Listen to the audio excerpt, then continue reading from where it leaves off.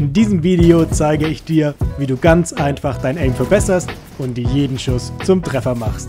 Und damit moin und herzlich willkommen zu einer neuen Folge von den Fortnite Tipps und Tricks.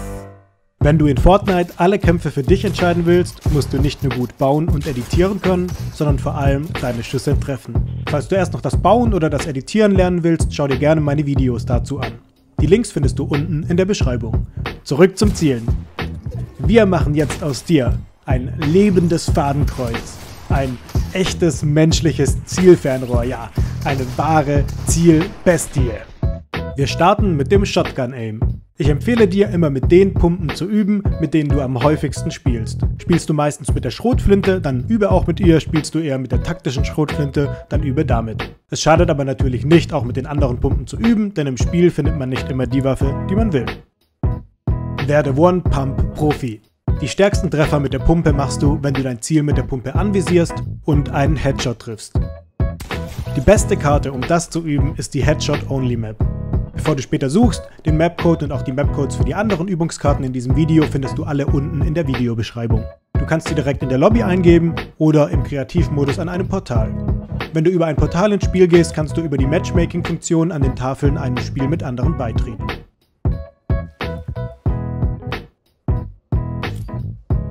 Auf der Headshot-Only-Map spawnst du zusammen mit bis zu 15 anderen in einer Boxfight-Arena.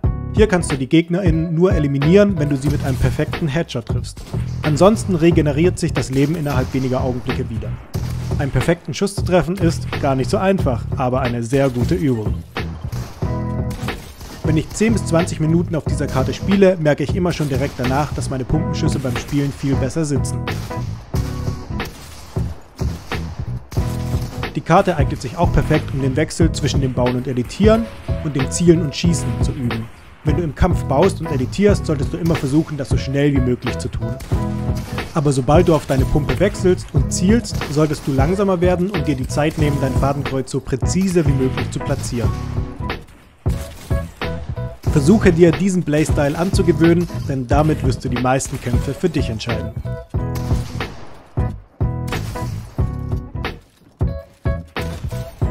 Flick, klack, boom. Wir bleiben erstmal beim Shotgun Aim, wechseln aber auf die nächste Karte, und zwar zum Skaavok Aim Trainer. Hier gibt es viele verschiedene Waffen und viele verschiedene Übungen zur Auswahl, um dein Aim zu verbessern. Für das Zielen mit der Pumpe kannst du hier zum Beispiel Flickshots üben. Bei dieser Übung werden links und rechts Bots an dir vorbeigeschleudert. Ziele mit deinem Fadenkreuz auf das angezeigte Fadenkreuz in der Mitte und versuche immer, wenn ein Bot erscheint, ihn mit einem Flickshot zu treffen. Mit einem Emote kommst du immer wieder zurück ins Menü. Für fast alle Übungen gibt es hier verschiedene Einstellungen, wie zum Beispiel die Entfernung. Je geringer beim Flickshot die Entfernung ist, desto schwieriger wird die Übung. Ich empfehle dir aber, nicht zu viel Zeit mit dieser Übung zu verbringen. Auch wenn Flickshots in vielen Situationen extrem hilfreich sein können, ist es viel wichtiger, dass du deine GegnerInnen im Kampf, wann immer es möglich ist, mit deinem Fadenkreuz verfolgst und möglichst präzise Schüsse setzt. Dafür ist die Headshot-Only-Map die beste Übung. Sturmgewehr Aim trainieren. Um das Zielen am Sturmgewehr zu trainieren, bleiben wir direkt hier auf der Skaavok Aim Trainer Karte. Denn hier gibt es viele verschiedene Szenarien, die dir dabei helfen.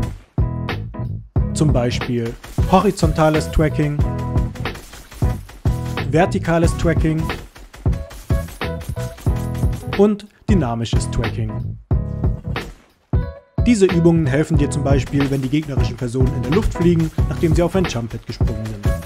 Außerdem gibt es auch viele verschiedene Übungen, die dir dabei helfen, schnell das richtige Ziel zu fokussieren. Das beste Warm-up und Training. Jetzt kommen wir zur 1v1 Aim Duel Map von Vader. Diese Karte ist vor allem für Nahkämpfe extrem hilfreich und perfekt, um dich vor einem Turnier aufzuwärmen oder einfach so fürs tägliche Training. Du kannst die Karte zusammen mit einer Person aus deinem Freundeskreis oder über die Matchmaking-Funktion mit einer zufälligen Person spielen. Vor jeder Runde könnt ihr auswählen, mit welcher Waffe ihr trainieren möchtet und wie viel Leben ihr habt. Dann könnt ihr aus vielen verschiedenen Nahkampfsituationen auswählen, zum Beispiel eine Box mit einem Dach. Habt ihr einen Ort ausgewählt, muss eine Person zum Starten den Schalter an der Seite auslösen. Und dann geht's los!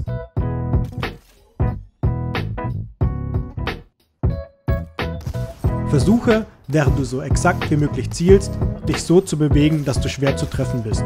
Denn neben dem Zielen ist auch dein Movement, also deine Bewegung, sehr wichtig, um die Kämpfe für dich zu entscheiden. Gehe hin und her, ducke dich immer wieder und nutze auch die vorhandenen Deckungen. Falls du viel springst, solltest du unbedingt versuchen, dir das abzugewöhnen, denn dabei bist du meistens sehr leicht zu treffen. Die perfekte Übungskarte für die Praxis. Um dein Aim nach dem ganzen Training unter möglichst realistischen Bedingungen zu üben, kannst du auf die Karte Finest Realistic gehen. Klar, ein richtiges Spiel ist immer die beste Übung, aber auf dieser Übungskarte musst du nicht 10 Minuten lang Materialien farmen, Waffen finden und vor dem Sturm weglaufen, sondern bist dauerhaft am Kämpfen. Versuche dich auf dieser Karte immer auf das zu konzentrieren, das du gerne üben und lernen willst. Also zum Beispiel schnell zu editieren und dann langsam und präzise zu schießen. Achte erstmal nicht darauf, ob du gewinnst oder verlierst, sondern dass du im Kampf alles richtig machst. Denn nur so lernst du dazu und bist später im richtigen Spiel besser.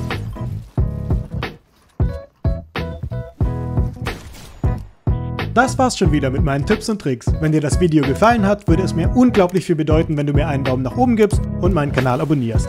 Ich lade jede Woche mindestens ein neues Tipps und Tricks Video hoch, das dir hilft, besser in Fortnite zu werden.